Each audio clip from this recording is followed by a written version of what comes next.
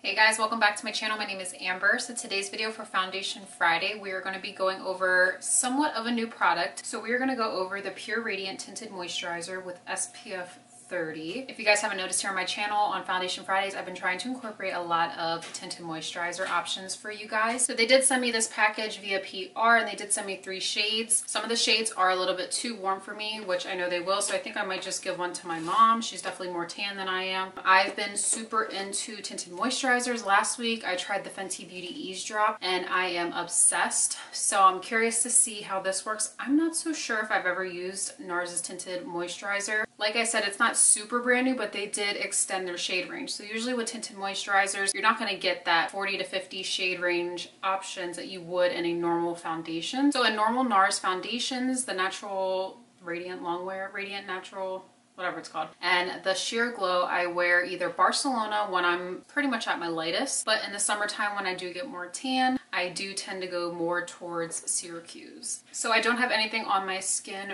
right now. I just pretty much jumped out of the shower about a half hour ago. So I'm going to be using 2 products from my BoxyCharm. So this is the Pharmacy Honey GRAIL Ultra Hydrating Face Oil. I'm obsessed with, let me see if I can find it, the Pharmacy Daily Greens Oil Free Gel Moisturizer. I've been absolutely loving it. So definitely when it's a little bit more warmer out, I still want to moisturize, but I don't want a thick, heavy cream on my skin. I will alternate between that, but I have been feeling a little bit more dry and it's a little bit cooler out today. So I'm gonna go in with this Ultra Hydrating Face Oil just a little bit because it does look like a thick consistency. And it says you can work this oil into your hair to help tame flyaways. You can blend with foundation for an added glow as well. So definitely. So next I'll be trying this Pretty Filter Touch and Soul Icy Sherbet Primer. So this is a silicone-free primer that smooths skin texture, gives you a silky finish to the skin, instantly cools down as you apply it, and gives you a nice rich hydration feel to the skin. Right to the touch, you can instantly feel the cooling sensation and it feels like this has been in the refrigerator. So this is a 1.9 ounce product. It retails for $45 US, and today, the day that I'm filming this, which is April 9th, I believe the Rouge coupon is kicking off and Sephora is about to kick off their VIB Beauty Insider sale as well, so definitely check that out. I'm sure there's many ways that you guys can save money. So it is up there in price. Now, medium 1.5, looking at it, definitely has some warmth to it. They did say when you apply it, if you want more of a sheer application, really take that finger and spread it out on the skin. If you want to build coverage, like I always say, take that product and press it over top of the areas that you want that coverage. Alright, so taking a look at what we just applied right in this area right here. Looking up close, I still see my freckles, so it definitely does sheer down, and I use that pea size amount just for this side of the face. It definitely did even out the skin tone, but it didn't give you that coverage. So if you want coverage, you can build it, but if you're used to using another foundation that isn't considered a tinted moisturizer or a light coverage foundation, and you're used to the medium to full coverage, you might not like this product. It might be different. You might feel like you want more. Then you're gonna keep going in and adding more and then waste a lot of the product. So just keep that in mind. And it looks like skin. I think that's the whole main thing, is feel like I don't have anything on. It's super lightweight. And you guys can see how much coverage it looks like it would have. It completely is the opposite. I've never been a big fan of applying foundation or tinted moisturizer with my fingers. Just make sure your fingers are clean. But I don't know, lately I haven't been minding it. That product on the nose and just work it up to the forehead. Taking that excess product and applying it to my eyelids to get rid of any discoloration. Alright, so now that I have everything applied, literally, I know it might seem long in the video or really short in the video, but it probably took me a good minute to just evenly apply that here on camera. I used 2 pea size, so those 2 pea sizes to do the whole face, and then the product that I put on the nose, I just distributed it up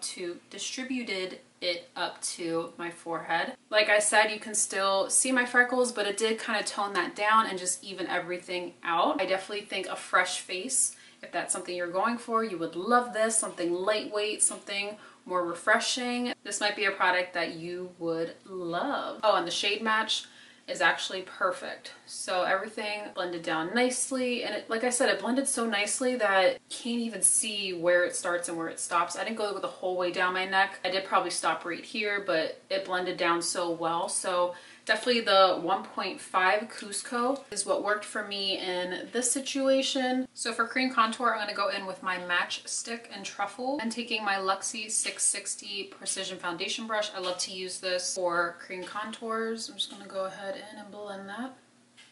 Alright, so now that I have that all done, I'm going to go in with a powdered blush just to kind of help set everything. I got this back in Christmas, so it's Orgasm Blush and the Orgasm Highlighting Blush. So I do think my lighting kind of does wash out the color that's coming up on my skin. It's not like an intense, highly pigmented pink color. It definitely has some shimmer in it. You can see that glow that the blush did add. There's just not a lot of color. So I'm going to go and try and find another blush with just a little bit more pigment. So I'm actually going to take my Hank & Henry Cream Blush. It's like a very hot pink.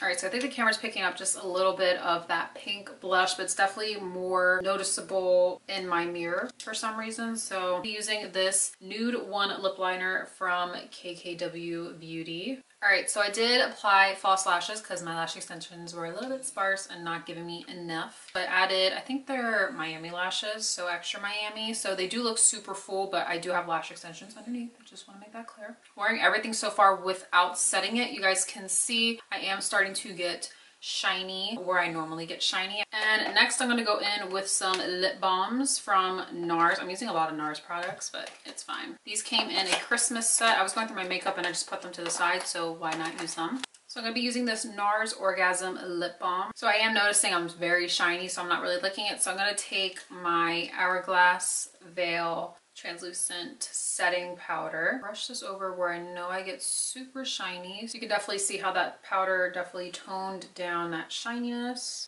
I definitely see myself wearing this if I was going to a pool party, going to the beach, want to put a little something on, maybe look cute for some vacation pictures. Everything blended well with my fingers. I didn't have to go in with a sponge or a brush to go over top to smooth everything out. Literally, it melted into the skin. It was like a moisturizer application where everything just melts down into the skin and gives you a beautiful, flawless application. All in all, I do think it is a higher price point for a tinted moisturizer, but it does have the benefits of keeping you hydrated, giving you a healthy glow. Also has the SPF 30, but you can layer in your other SPFs if you want more protection. What I'm going to do right now is take a picture just to see with flash how that goes. Upload the photo that I took right here, and as I'm looking at the photo, no flashback. I did have some warmth in this color that I did, so I didn't have to worry about it being too light. I'm in love with this. I'm definitely going to add this to my spring summer must-haves. I definitely say I'd give this product a thumbs up as far as first impressions on how everything looks, and it just gives you a beautiful glow. So I hope you guys enjoyed today's Foundation Friday video. If there's other products that you guys want me to try, definitely comment below. And if you do try this product, definitely let me know how you guys liked it or if you have any questions. But I will see you guys in the next video. Bye guys.